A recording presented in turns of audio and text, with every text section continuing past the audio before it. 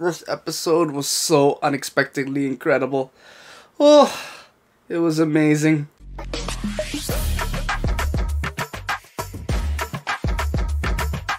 What up, YouTube fam? Seleviathan here, back with another reaction today. Today we're continuing up Chainsaw Man. We are on episode 8, and man, I have been behind on this show, but I'm excited to catch up. Last episode was great. You know, we had Denji fighting the Eternity Devil, and apparently he was fighting that thing for 3 days straight. It was like a battle of wills right there, man, and Denji proved that his will was a lot stronger. Himeno kind of was a bit impressed with him, you know. She's like, he's the right kind of crazy to be able to maybe defeat the Gun Devil. It was good, you know. Denji definitely deserved this kiss, but it was not what he expected at all. I still remember that scene. It was so disgusting. And then at the very end there, you know, Himeno, still drunk, brings him home and says, you know, you want to do it, but I don't think she's gonna go do that. It's a little bit too good for Denji. Anyway, we're just gonna get started with this episode. Don't forget to like, share, and subscribe, guys. Turn on notifications down below so you know when I upload next. And man, drop down some comments below on your thoughts on this reaction. I love to hear what you guys think and give me some good feedback. But we're not gonna waste any time. Let's get started with Chainsaw Man episode 8. We got 5 more left. I'm just gonna try to blitz it, but let's get started.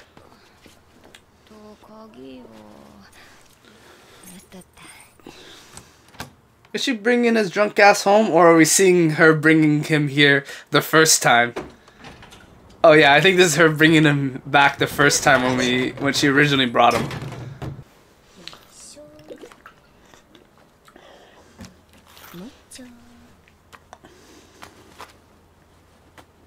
Right here are the moments that I appreciate so much for this show. It's like they took so much work to make the animation quality just so good.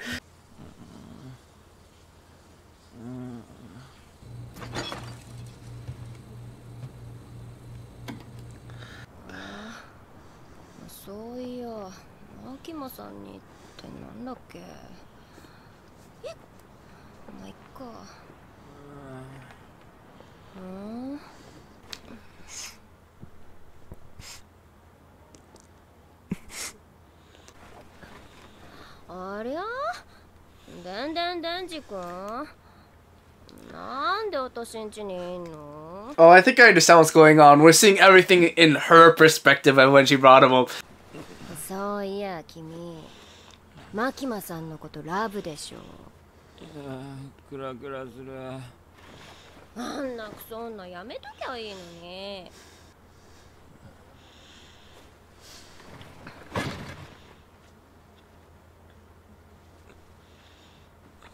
I really like how they took the time to make a whole different perspective of this scene.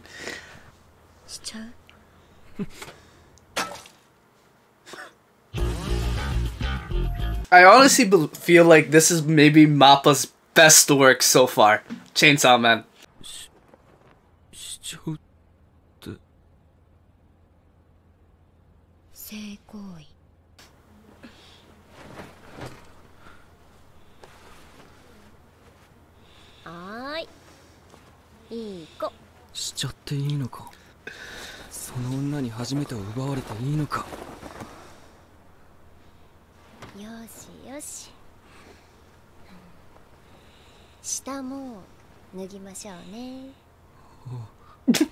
Yeah.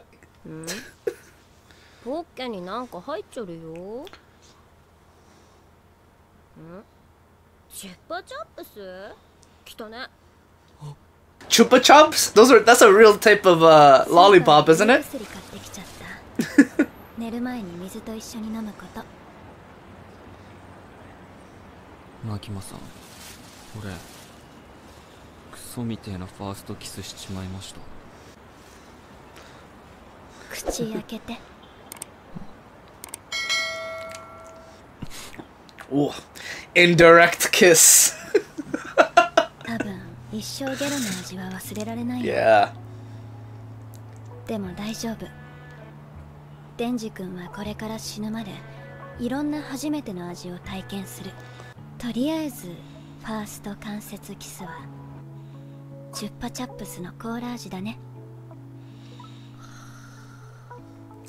Yeah, I don't think at any point Denji could go through with that, especially when he has such a pine on for Malkima like that. He at least has some honor, even though he's super despicable.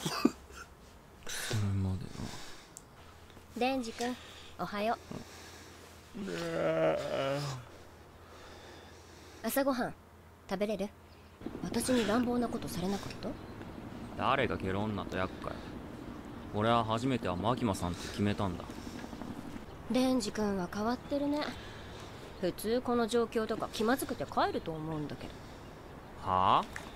ただ飯食えるのになんで帰るんだよ。Denji will never ever in his life turn down a free meal. よし、私がデンジ君とマキマさんをくっつけてあげようか。マジ？デンジ君、私と極秘で同盟を組もうじゃないか。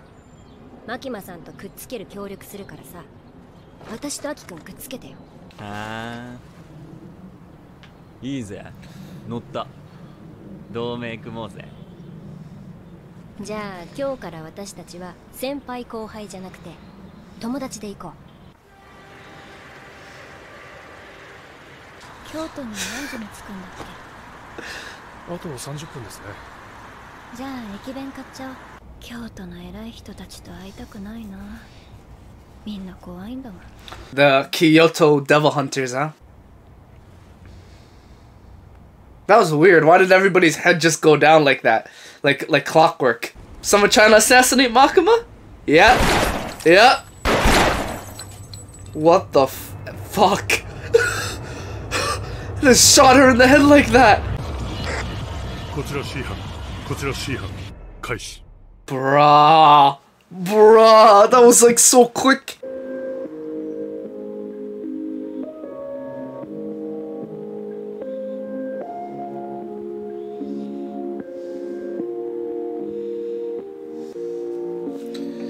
Oh shit, oh shit, oh shit, oh shit, everyone's gonna get popped! Oh jeez!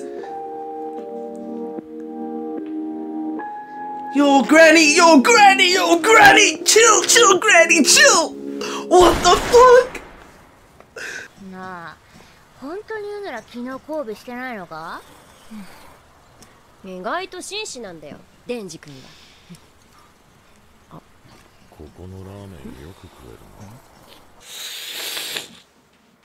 な。俺は普通にうめえけどな。わしに気安く話しかけるな。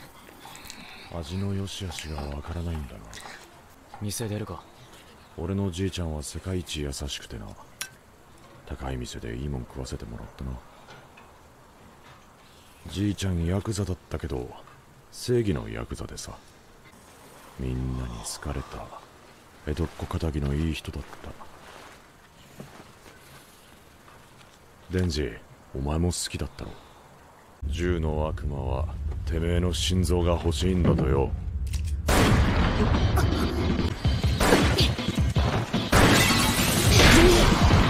Yes, power, yes! Yes, power! Oh! 早川秋、私の口にとんでもないものを入れてきたね。Oh, he's here! Katana Man! Katana Man!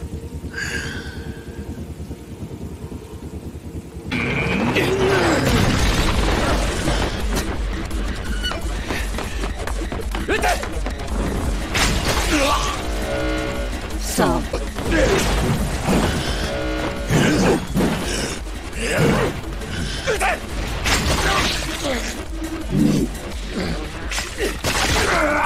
Let's go, Aki!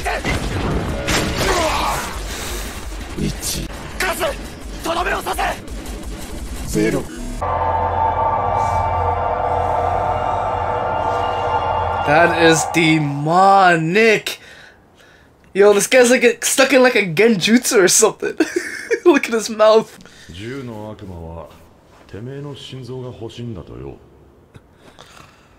ひとまず姫野先輩の治療は。呪いの悪魔、その持っている釘を何回か刺したら死ぬみたいな感じか。What was her name again? どうして負けた？油断した。マジで油断した。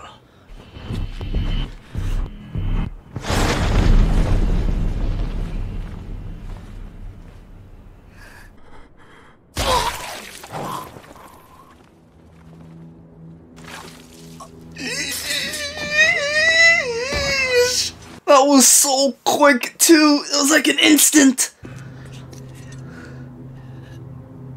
まだ生きてるぞ。デビルハンターのスーツは頑丈だからな。とどめを刺して。ゴースト。嫌だ。あの女。恐ろしい。私の全部をあげるから。ゴーストの全部使わせて。You can tell that means sacrifice. She's gonna give her all just to save Aki. アキ君は泣くことができる。 Her ghost looks so scary. 面倒を見てた新人が死んだ時なんかは隠れて泣いていたから面白かった。あれだけ思って泣いてもらえたら嬉しいだろうな。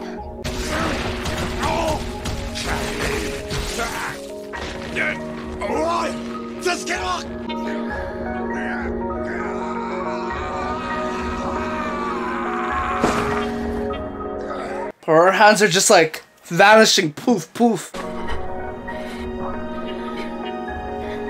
泣いてほしいから。ヘビ、丸飲み。帰れ。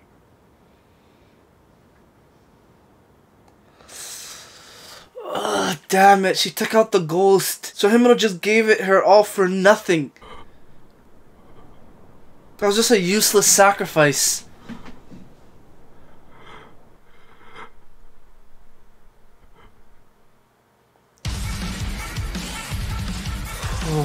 Hey, okay guys, wow, no, what an ending.